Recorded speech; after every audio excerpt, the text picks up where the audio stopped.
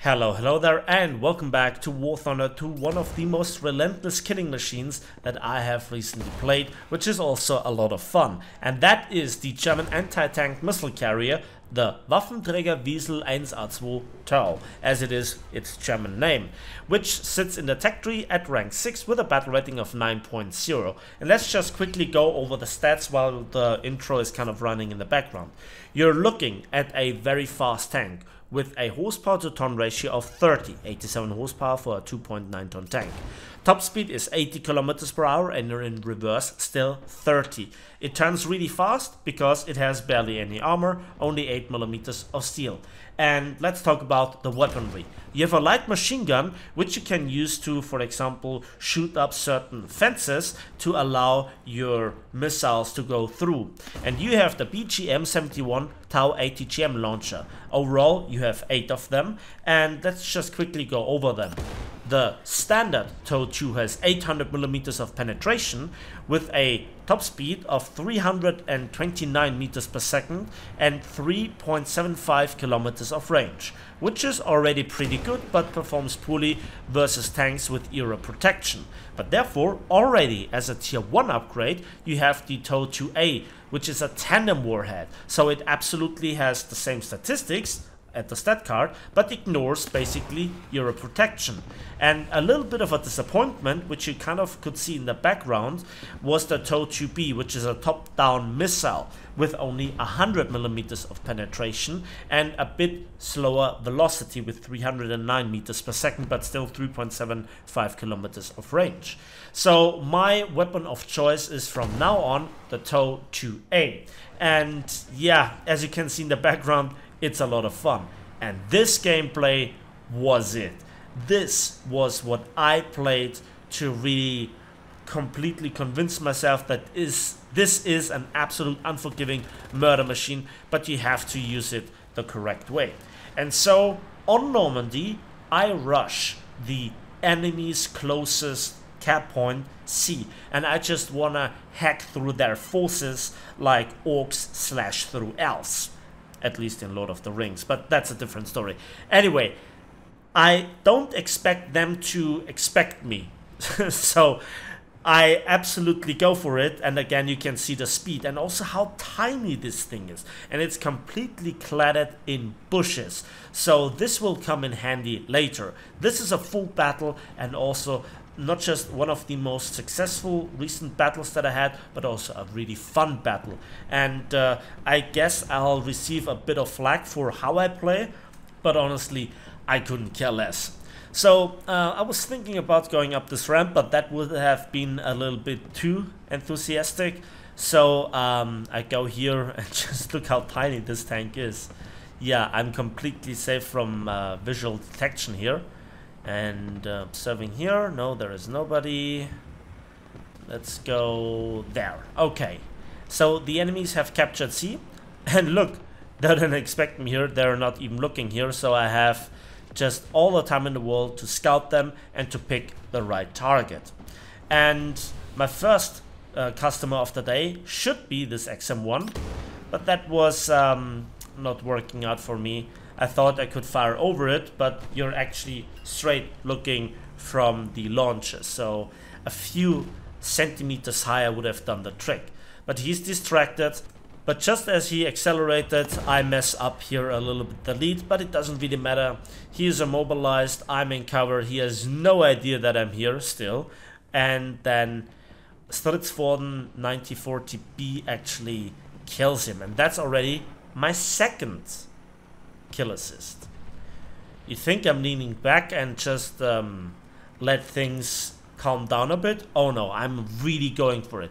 I'm going into the cap and I wanna kill every tank that is still around here, but funnily enough, my team has gone with me and they've killed everything that is here, while also my team is completely in control over A and encircles B from 2 sides. Yeah, that is one of those matches where the team really goes for it, and it's just one of those experiences and observations that I made for quite a while, that whenever one nation gets new toys, the most dedicated and veteran players really go for it first. And they're very good players on average, and so you get those absolute steamrolls.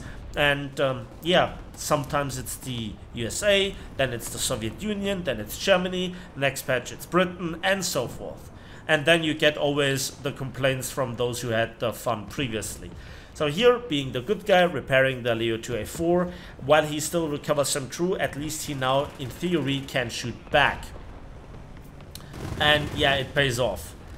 So here I'm in perfect cover. So my crew is behind the house while only the launcher is exposed. And this makes this thing so evil, so nasty. It looks like a bush, it has the size of a bush, it smells like a bush, I guess, but honestly, it kills. And here, the American 20mm AA sets me on fire, but that's about it. And yeah, he just accelerated in time to get away.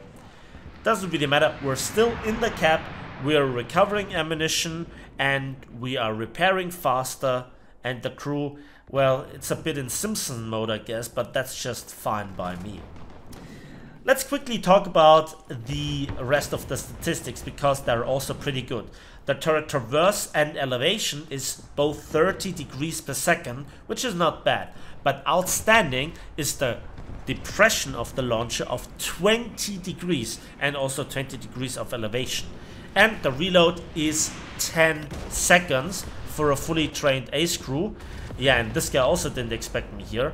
But there is only one tiny downside compared to the Wiesel 1A4, and that is that the thermal imaging is not high resolution quality. I think it's first generation, maybe early second generation, I don't know. Can't really say what it is. And yeah, the 1A4 has better one. I've been told, and there was also massive lag in the game, I've been told that it was apparently tied to the launcher system, and so we have to deal with this. Come on, where are you? Okay, there we go. And again, another kill. Now, if you think that this is spawn killing, don't blame me for Gaijin's map design. But also, it's now for us to seal the deal. It's now on us to kill the enemies wherever we can, because we have played all the objectives and it's a tiny map, and I don't want to be the honorable fool. No, I'm relentless and I want to get all the kills. So here I was a bit cautious and I expected the enemies a bit more to push.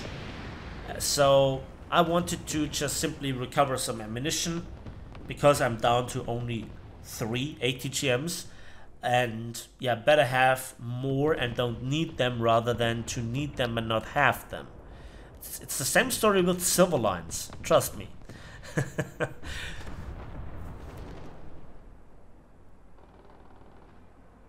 And for a moment, we could enjoy the sound of silence. Beautiful scenery.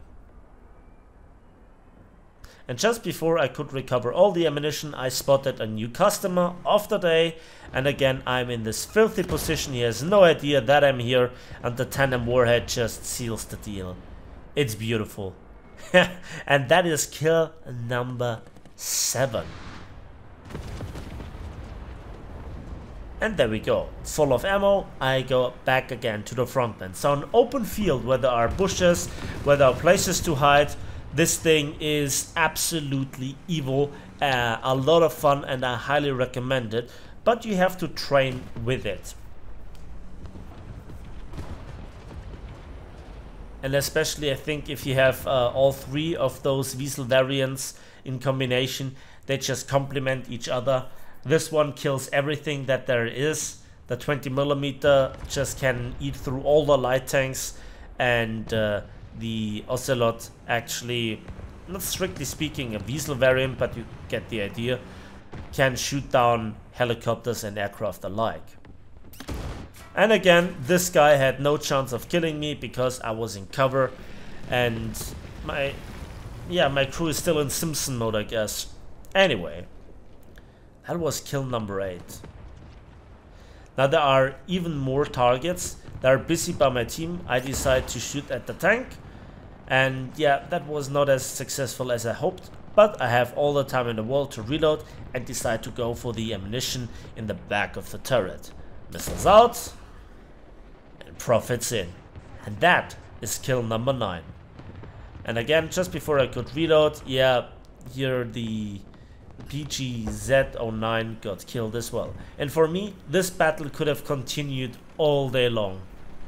I guess if you're winning on the winning side, it's always nice, but that has been it. And look at this: 1 zone captured, 7 kill assists, 9 kills, and we won the game. So let's look at the profit side, and yeah, 96,000 silver lines and 7,200 RP for a fantastic battle with Survivor and Heavy Metal Hero. I couldn't really ask for more. And that's it for me today, so thanks for watching, thanks for listening, I hope you enjoyed the video. Please give it a like if you did. For me it means the world, for you it's just a click, subscribe and hit the bell if you want to see more. And as usual, we will see each other on the waves in the skies and on the battlefields of War Thunder.